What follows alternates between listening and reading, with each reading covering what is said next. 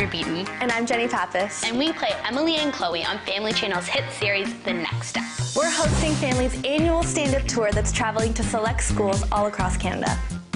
This is the 12th year of the bullying prevention campaign, and in addition to using music and shows to get the message across, we looked into groups in the community we visited to share with us the local work they do. We got to meet some very cool people who use lots of different methods to address bullying. Each of the groups work with students to promote the messages that are most important when it comes to preventing bullying, helping others, inspiring confidence, and being comfortable with who you are. We started off our week-long adventures at the East Coast at Winding River Consolidated in Stewiacke, just outside of Halifax, Nova Scotia, a quaint little town with a whole lot of heart. Good morning, Winding River Consolidated. It's Alexandra Beaton and Jenny Pappas here from The Next Step. Are you guys ready to stand up today? Well, get down to the gym and we'll see you there. The kids showed up ready to learn and have some fun. It was so awesome to see how excited everyone was. This is my first chance to go on tour to meet the fans, and it was so amazing to see all of them while getting to promote such a great cause. We received nearly 1,600 entries from students across Canada who wanted Family to visit their schools. And it was Hayden Pohl's entry that put Winding River Consolidated on the map. Hayden entered with the help of his sister Jenna and his parents, and they told us how their school works together to prevent bullying. Our school does many things to stand up to bullying. On September 18th, we hold an annual anti-bullying day where everyone wears pink. Hayden's family all helped write his entry, which we thought was so cool because we know that having people who love and support you can make dealing with bullying easier. Family gets information and statistics like this by working with an organization called PrevNet, which stands for Promoting Relationships and Eliminating Violence Network. As part of the rally tour, PrevNet sent one of their bullying experts to lead a discussion with the students, and in Stewiacke, it was Megan Lamb. Megan spoke about different types of bullying and how to react to them. She also reminded students about reaching out to parents, friends, and family if you are in a bullying situation. At Winding River Consolidated, the school works closely with the local RCMP detachment, and Constable Vicky Colford came out to the rally to show her support. We need to do exactly what we've said over and over today, and that is to stand up. After the rally, Jenny and I wanted to get in some sightseeing, so we traveled just outside of Halifax to the infamous Peggy's Cove. It's still used as a fishing village to this day, but Peggy's Cove and the historic lighthouse that stands on the point has become quite the mecca for photographers and artists alike. So, despite the crazy ocean air that threatened to blow us away, we decided to have our own little photo shoot. There is nothing quite like a deep breath of East Coast ocean air to send you on your way. Peggy's Cove is beautiful. It's so amazing. Windy. So windy. And just like that, our time there was over. We really enjoyed our brief but memorable stay and the warm welcome we received from everybody at Winding River Consolidated. Considering we were there to talk about such a negative topic, we had such a positive experience, and this was an amazing way to start off our tour. Stand up!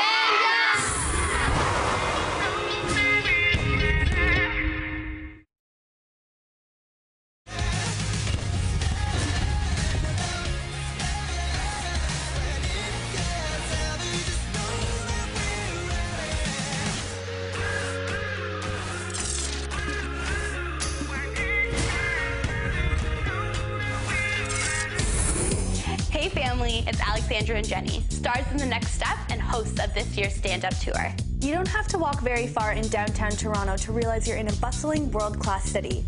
So it was nice to slow things down a little bit and head just east of the city to St. Brendan Catholic School in Scarborough for our second rally. When we arrived at the school, you could feel the excitement in the air. Nearly 600 kids brought their enthusiasm to the gym. Here we go!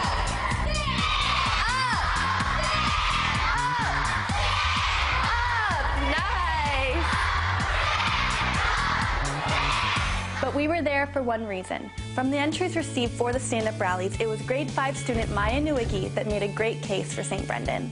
Maya told us all about how her school works together to stop bullying before it even starts, and how important it is to treat other people the way you want to be treated. We believe that bullying is not okay. Our motto is hands, feet, and negative comments to yourself. Last year, we had student yard monitors. Their purpose was to make sure that nobody was getting bullied and that everyone was playing fairly. Don't stand by, stand up. She also said that no one ever deserves to feel lonely or left out, not even bullies. We thought that was an amazing answer. Once everyone had settled in, the students were treated to a brand new episode of Austin and Allie that focused specifically on bullying. Oh, here's another one about Trish. Trish stinks like rotten onions. They should call the place Stinking Beauty. Well, that wasn't very nice. And I spelled beauty wrong. The episode brought laughs to the audience, but also made them stop and think about the topic of bullying and the issues surrounding it. In a discussion led by PrevNet's Jessie Pandori, the students talked about what had happened in the show. It was great to see how well the students responded to the episode and the positive messages they took away from it. Up next was a special guest appearance by Jason Calero, a representative from the Toronto Argonauts Huddle Up Bullying Prevention Program. Jason shared his own experience with bullying and let the students of St. Brendan know how important it is to stand up when you see bullying happen, even if it's standing up for someone else. We thought Jason's story was so empowering, we decided to visit him and some of the Argos players at their practice field right here in Toronto. Some people might think that professional athletes don't have to deal with bullying, but Toronto Argonauts players Jonathan Hood and Matt Black had a lot of great advice to give. You have to understand the power that you have inside yourself. You have to understand that you're worth. No matter what you're going through, no matter what people say to you, you're a special person. There's resources out there for you. You know, go to your help, find help, talk to people you trust, people that you love, you know, and find a way. And that there's always brighter days, and you know, you can make it out. Yeah. Don't stand by, stand up! Hey! I think having Alex and I around encouraged the players to let loose because before we left, the guys showed us a couple of their signature end zone moves. Victory Day!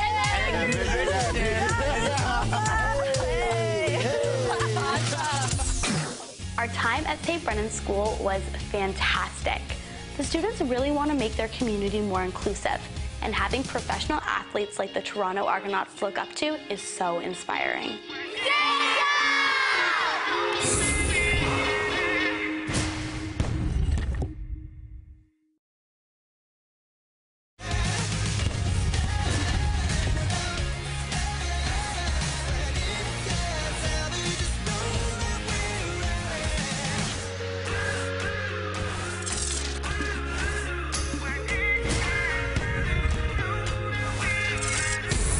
I'm Jenny Pappas. And I'm Alexandra Beaton, and we're from The Next Step. We're also the hosts of this year's Family Channel Stand-Up Tour, which traveled to 4 schools all across Canada to promote bullying prevention. We conquered the East, so we ventured to the West. Our third stop was Winnipeg, Manitoba. We got into town early, so we set out exploring, and there's no better way to do that than by checking out the Forks, Winnipeg's #1 tourist destination. A meeting place for more than 6,000 years, the Forks is framed by the banks of the Red and Assiniboine rivers and used to be a trading post way back in the day. Now full of revitalized historical buildings and cool statues, it's a great place to walk around. And Jenny and I were among the 4 million visitors that check out the Forks each year. Even though we had an amazing time touring Winnipeg, the real reason we were in town was to bring the stand-up rally tour to Luxton School. A new school meant a new friend from PrevNet and a new community group for us to learn about. Rihanna Holter-Ferguson of the Red Cross's Beyond the Hurt program shared her personal story about bullying at the rally and how she overcame people's hurtful words and actions to become a leader and help others. As part of her role with the Red Cross, Rihanna and her peers work in high schools to teach students about bullying. They use lots of interesting activities that make you see situations from different people's perspectives. Because you have the chance to put yourself in someone else's shoes, this is a really cool way to see how both the bullies and the victims feel. We were invited to participate in a Beyond the Hurt training session with a group of older students that talked about how people with power can contribute to bullying, but more importantly, how they can prevent it. How did you guys feel when people labeled you? Not good. This message went hand in hand with the PrevNet presentation that Wendy Josephson gave. She explained how it's important to tell someone if you're being bullied so they can stand up to it with you and make you feel like you have power too. She also reminded everyone that sometimes the first thing you do might not work, so it's important to keep trying. How about you? Do you want the bullying to stop? At the end of the day, one of the most important things to remember is that you can always turn to your friends and family for support. Knowing someone else understands what you're going through makes a big difference. This year's stand-up anthem called I'm Ready by 11 Past 1 shares this idea, so we included it as part of the rallies. We had a dance party at each school to show that when everyone is included and sharing their feelings, or in this case dance moves, we are all united. While bullying awareness is a serious topic, we work hard to make sure the rallies themselves are a lot of fun. Luxton does a lot of work to make sure their school is a fun and inclusive place too, which is why we're not surprised Bentley Alley nominated her school. We're here today because Bentley nominated the Luxton school. We like to have assemblies where some grade 1 to 3 students make skits about standing up to bullying. We also watch plays for what to do when you get bullied, performed by acting companies. We also put up posters in the hall to raise awareness. Similar to Hayden and Stewiacke and Maya and Scarborough, Bentley wants to put a stop to bullying.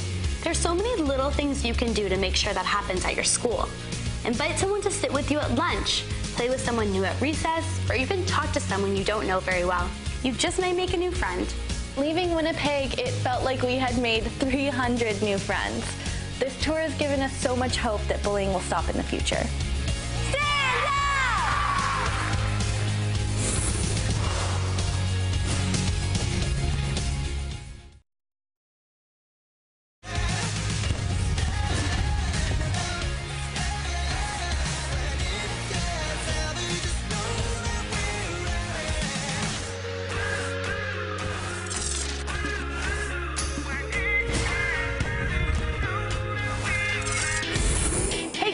Alexandra and Jenny, your hosts for Family Channel's Stand Up Tour. And stars of the next step. It's hard to believe it, but we've reached our last stop on our cross-country rally tour. It's been an incredible week. We've met so many inspirational speakers and motivated students that all want to stand up to bullying.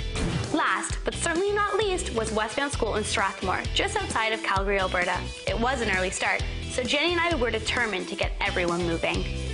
Knowing that this was our final rally made us a bit sad, but we were determined to finish on a high note. Plus, the student who nominated the school, Faith Markel, gave us a great reason to visit Westmount. Faith's entry really jumped out at us because she and her friends took the issue of bullying prevention to a whole new level. Asia, Hope, Avery, and myself went to the vice principal and asked him if we could put together a PowerPoint presentation to do in front of the whole school. He agreed. And she was only in grade 3. How cool. PrevNet shared more important statistics about bullying at this stop, and our friend Wendy had a great discussion with the students. PrevNet does so much important research about bullying that really helps shape the Stand Up campaign. Did you know that when someone intervenes, bullying stops within 10 seconds more than half the time? Facts like that remind us why it's important to stand up.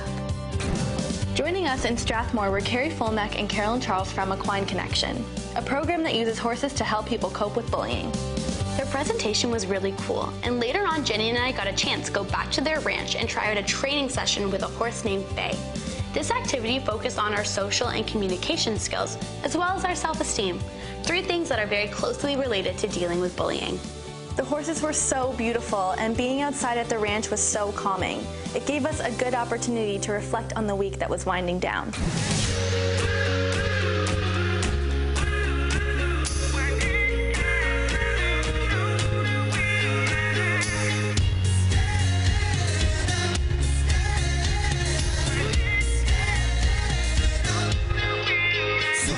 Stand-up message out on the road, and everyone was so open to hearing what we had to say.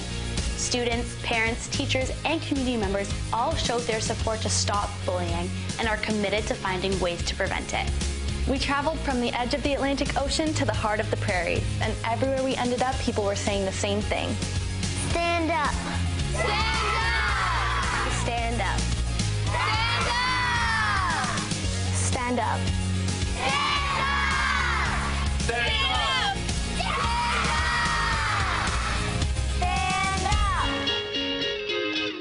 Don't stand by, stand up.